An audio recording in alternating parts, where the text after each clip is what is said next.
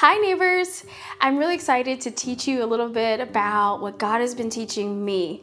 Having 4 kids and being a wife, I'm always trying to create a rhythm. And when seasons change, the sports change, school changes, you get a little busier, especially in church as the holiday season approaches.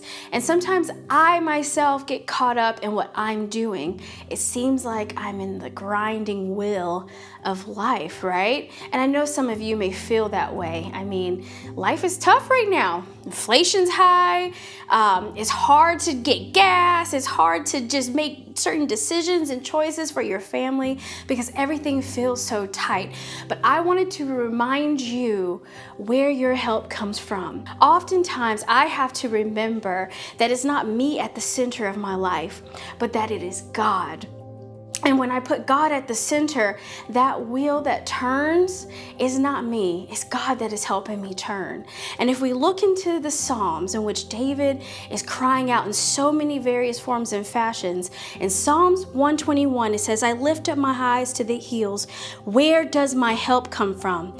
My help comes from the Lord. And I want you to remember that because you need to know where your help comes from. You need God more than anything. I've recognized in my 37 years that I cannot do it by myself. I need God more than anything.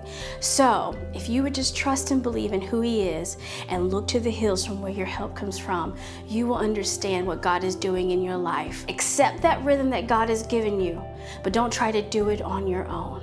This is what God's been teaching me.